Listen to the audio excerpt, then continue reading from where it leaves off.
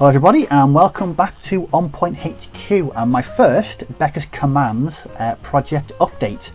If you saw the video yesterday, you will have seen that I've chosen to do a 3-man higher command section for my Stalingrad Germans for Bolt Action. I hadn't done anything yesterday, but I sat down and slight change due to my rather eager enthusiasm for building these. I was going to do one at a time and then make a video. I just got carried away and built all 3 in pretty much one sitting. So that's what this video is going to be about. What I've built so far and how I went about building it.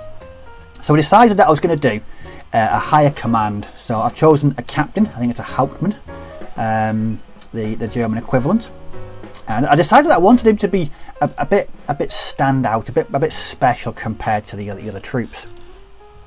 So I've used the I think it's the Mauser pistol from the SS plastic box. But what I'm going to do is fiddle around with the camera and get the zoom better, and I'll show you pretty much up close what I've been up to with these 3. So let's have a look.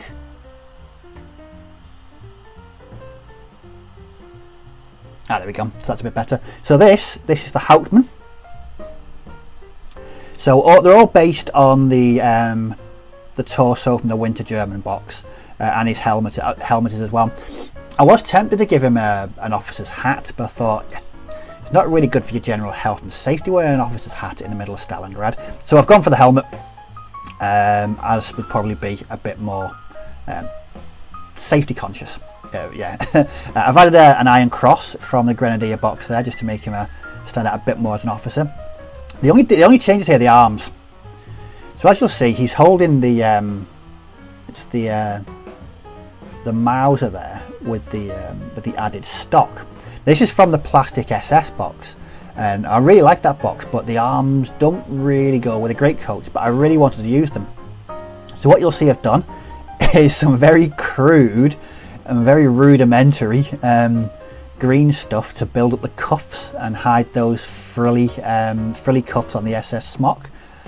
Still a bit basic at the moment, but once it's fully dry, I'm going to go in and kind of carefully sand them down and just make them a bit more smoother. But I think as a starting point, no, I think that they're not too bad. I'm not too disheartened about them. I really do need to crack up on my green stuff skills. But now from 3 feet away, it will look like greatcoat arms. So that is the Hauptmann. So he needed an assistant. So I chose this guy. Again, based on the Stalingrad torso. Now, this is where it gets a bit funny through a few different kits. The left arm, the right arm, is from the plastic Grenadier box. As is the Russian PPSH there. Now the difficulty came with the left arm. I just couldn't get the left arm from the Grenadier box to fit. I don't know whether it's just me having a moment or user error, but I couldn't get it to fit. So I went digging on my bits box and I found a left arm from the plastic US Marine set, but it was a short sleeve. But it fit really well. It really did go under the weapon like that. So what I did, I sort of, I mean, you can see that I chopped down the kind of the edge of the sleeve, and I've used green stuff again just to build up a very basic lower half of the sleeve.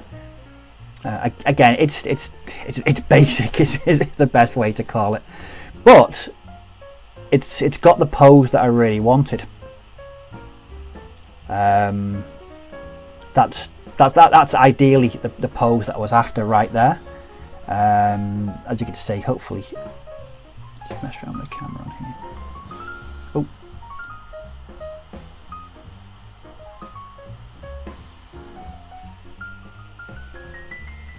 so there we go. Once it's filed down and painted, I think you won't be able to notice from 3 feet away. But that is the sergeant of the command section. And last but not least, I decided to add a radio operator. Now this, I did a bit of research looking for field radios for the German army, and this is what I came up with. It's probably not anywhere near what it should look like, but again, we'll start with the body. Try and get it a bit more focused actually. Ah, there we go, it's a bit better. So as you see, it's the Stalingrad Winter German body and right arm with a rifle. Now the left arm is, he should be holding an assault rifle magazine. What I've done is I've sort of filed it down and reduced it so it looks like a mouthpiece for the radio. I'm debating whether to add a wire connecting. I don't know whether I'm going to go that far or not. But the biggest task was the actual radio itself. Again, it's probably 100% historically inaccurate, but as a representation of a very small figure on a large tabletop, it'll do for me. So this was built up using, the actual base is a rucksack from actually the Death Corps of Krieg by Games Workshop.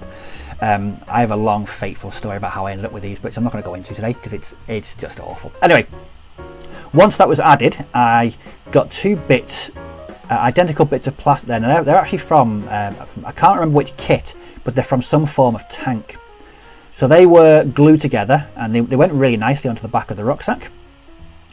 I then used a combination of liquid green stuff and normal green stuff to fill in the gaps and make it look like a sort of a cloth or material cover that goes around there.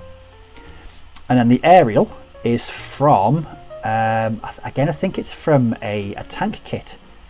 I've got so many bits and pieces in boxes, and I forget where they've come from, but as a radio operator, not bad. I'm quite happy with that. Like I say, I'm in two minds about whether to add a wire from the handset to the backpack. I'll think about that once I've done a bit more tidying up on these guys. But that is all three done. I rushed through it quite quickly. I wasn't planning on doing all three at once. What I've decided to do is, because I want to make a base as well, so I'm going to be basing them on these, on this. So I'm going to be putting using the method that I usually do, urban basing. I'll be putting that on there, and they won't be permanently glued on. They'll just slot on. It's more for display purposes than anything. But that's what they are going to look like. So that's my brief update. What I'm going to do now is go away, tidy these up a little bit more, and then crack on with the painting. So in the next video, it'll be an update into the painting and where I've got to on the basing. So I hope you find the video interesting. Really enjoyed everyone else's videos. Yeah, absolutely so good. What I'm liking is a really diverse range out there that loads of people are using. So yeah, fantastic stuff, guys. Really great effort all round. So as always, thanks for watching. Take care, and I shall catch you all in the next video. So bye bye for now.